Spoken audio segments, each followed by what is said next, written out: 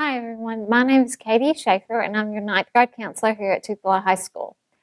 Today what we're going to do is I'm going to show you on our website how you're going to select your classes for the next school year and then input them into Active Student. So if you go to the Tupelo High School website and you go to Counseling, you're going to choose 2021-2022 Subject Selection Information. When you get to that screen, you are going to see where it has current 8th grade students, which are the upcoming 9th grade students. All of your information is going to be located right there. So we're going to select the 9th grade subject selection sheet. Okay? When we do this, it's going to show this right here, this document. Okay? And this shows you all of your options for your 9th grade school year. So you will see English, you'll see science, social studies, your career technical electives, your fine arts, foreign language, language arts electives, and physical education electives, and technology. So that is going to kind of be your information sheet where you're going to see what the class is worth as far as their credits, if it's a whole credit, if it's a half a credit. And then also pay attention to where we have prerequisites. What that is it's telling you the criteria that you need to meet in order to take that class. So if you see some of the pre-AP classes, you'll see that we require a proficient or advanced score on your math assessment that you'll take at the end of your 8th grade school year, an 80 or above in that particular class, so let's say it's English, and then also we're going to rely on teacher recommendations. So just please pay attention to those prerequisites and don't choose something that, that maybe you know you don't meet the criteria for. So now, once you have identified that, and if you want further information about these particular classes, you can go to the 9th grade course descriptions. And this is where we've just kind of tried to summarize just the 9th grade classes that are offered and give you detail as to what the class is about, what you're going to be learning in the class, as well as what the prerequisites and the number of credits that are awarded.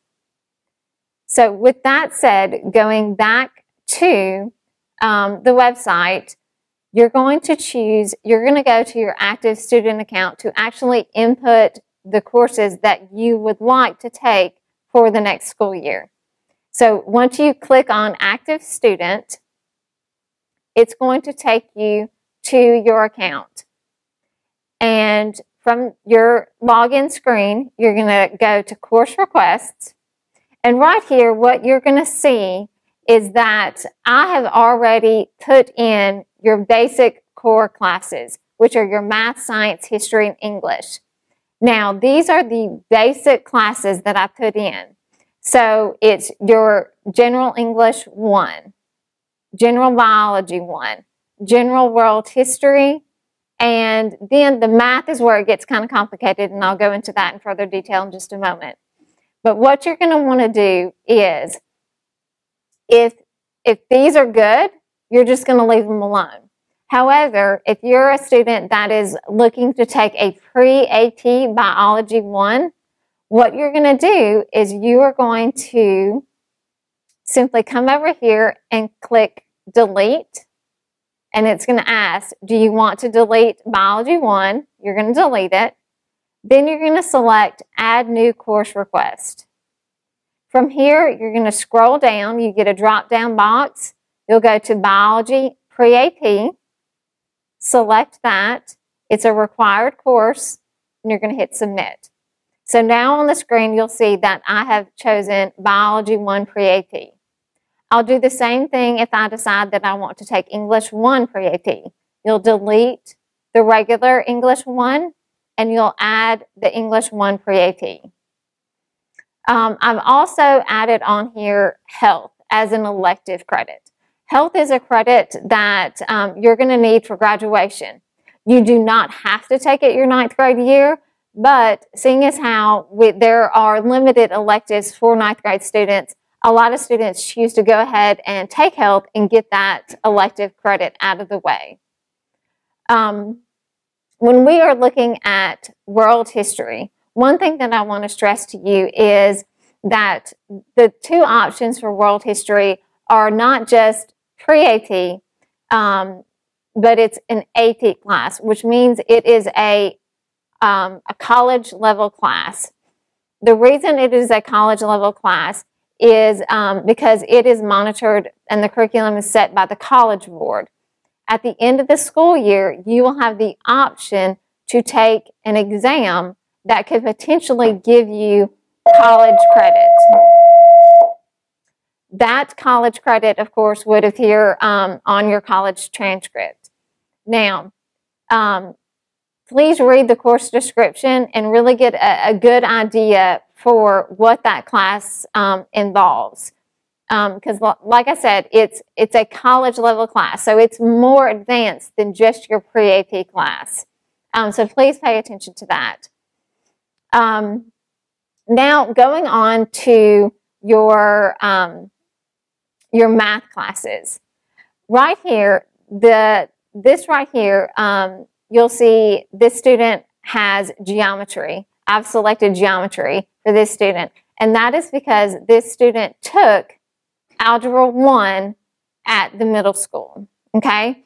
So if you are a student who, I know everyone is taking your 8th grade math, but if you chose to take Algebra 1 as an elective class this school year, then that means that next school year you will be in geometry, okay? So that has already been placed in those students' active student account. Now, for a student that is in just the math 8th grade math, then you will see that they are going to choose Foundations of Algebra and Algebra 1.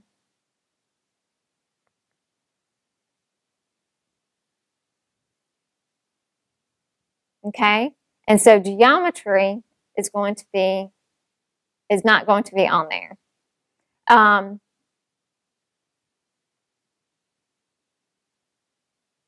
for some reason that one did not go on there, so let me choose Foundations of Algebra. Okay, so here you'll see that we have Foundations of Algebra and Algebra 1.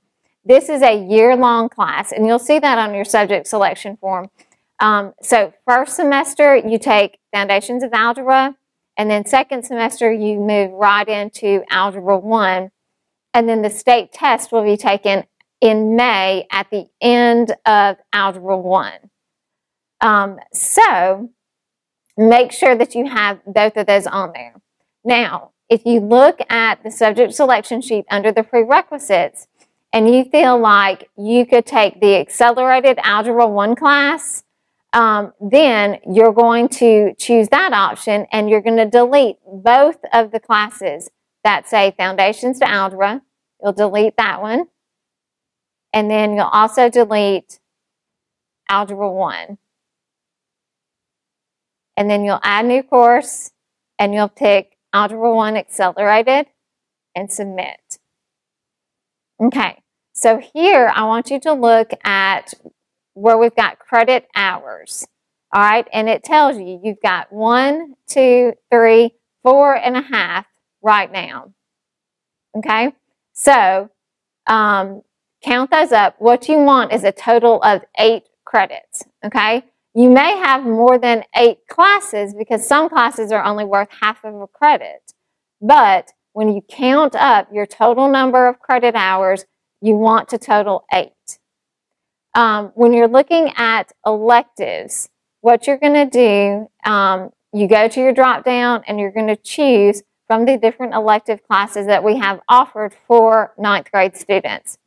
One thing that I want to point out to you is if you are a student that is interested in auditioning for choral music, that could be madrigals and vocal jazz, it could be our show choirs, which are Synergy and Soundwave, you are going to choose choral music fall and choral music spring.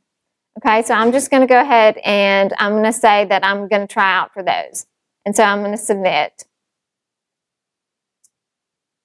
And I'm going to do spring. Okay, so you'll see that now they've been added to my course requests. If you are currently in an athletics, then what you can do is you can choose athletics fall, athletics spring.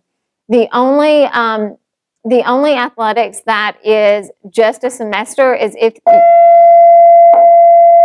if you're in cross country and you will only choose athletics fall.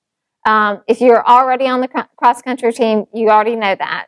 But then what we will do is after you've selected that, we will drop that particular class and we will put you in whatever athletic sport that you tried out for and made. So we will get those rosters from the coaches. All of this information needs to be inputted into your active student account by April the 9th. Okay, so you've got several weeks that you can go in here and you can select your classes, get them in your active student, and then after April the 9th, it will be locked and you can no longer make changes. If you need to make changes, that is when your parent will need to contact us here at the high school and we will have to look at making those changes for you from our end.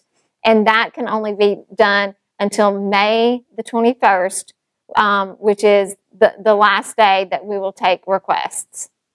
Okay, so that concludes how you will get into your active student account, choose your classes, and be set up for next school year.